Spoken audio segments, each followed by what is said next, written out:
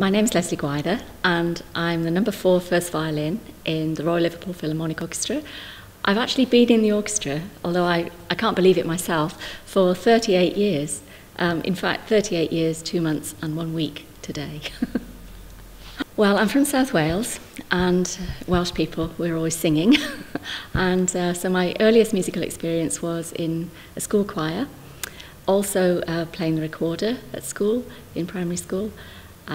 As far as violin goes, I started playing the violin when I was 10, which is quite late really, but and the rest is history sort of thing. But my actual first musical experience was singing in a school choir.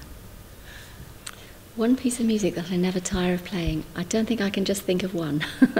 I could think of one composer that I never tire of playing, and that's Elgar, also Brahms.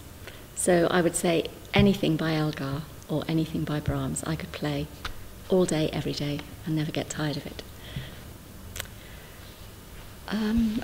Music for a first-time classical music listener, I think would have to be something easy to listen to, something that would capture their attention and perhaps dispel any preconceived ideas they may have about classical music. So I know it's probably done to death, but I would say something like Vivaldi Four Seasons, and some piece of music that people might actually recognise without realising that it's classical music. So something they may have heard on the TV as a theme tune or in an advert or something like that. So, for example, something like the Adagio from Spartacus, which was used as a theme tune to the Oneidin line. And perhaps another piece would be Sibelius' Karelia Suite, and perhaps Mussorgsky Pictures from an Exhibition, which is full of variety, different varieties of sounds, different very quiet movements, very loud movements. I think somebody listening in a concert hall to that for the first time would be blown away by the loud bits and realising that, gosh, it's not amplified and it's so loud. I think that's one thing people find quite amazing, that there are no microphones, and yet, wow, the sound that comes out of, a relatively small number of people on the stage.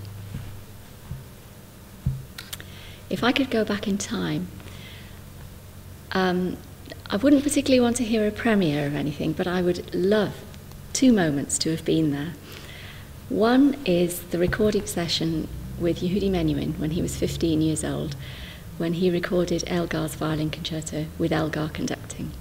I would love to have been in that session, either as an observer or playing, just to see how a recording session worked in those days, but also just to be part of that and to see Elgar and Menuhin would have been amazing.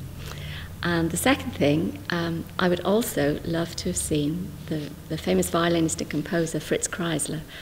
He wrote so much music for violin, much of which I've played over the years, and I would love to have heard him play his own music, and just to see if I'm getting anywhere near it, which I'm probably not, but I would love to have heard him and seen him.